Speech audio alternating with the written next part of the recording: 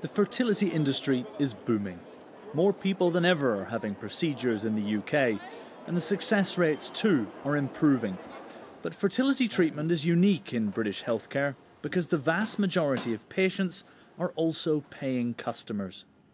New data from the Human Fertilisation and Embryology Authority shows that whilst the number of IVF treatments rose by 9% between 2019 and 2021, the number carried out on the NHS actually fell by 10%.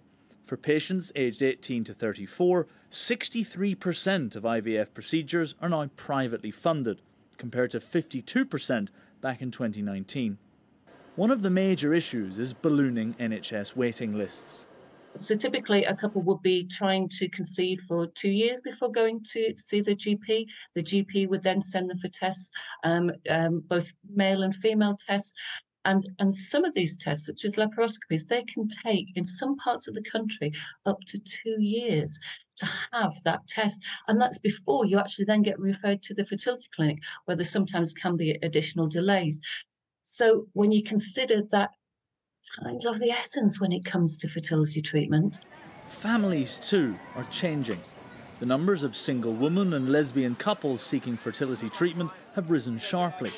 But these two groups in particular can struggle to access treatment on the NHS and have to try other methods, such as manual insemination first.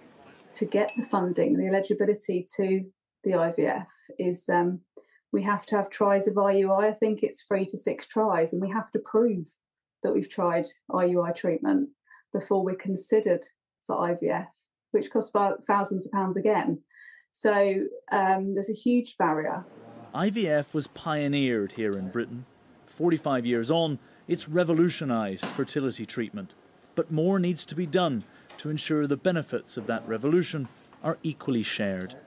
Matthew Thompson, Sky News.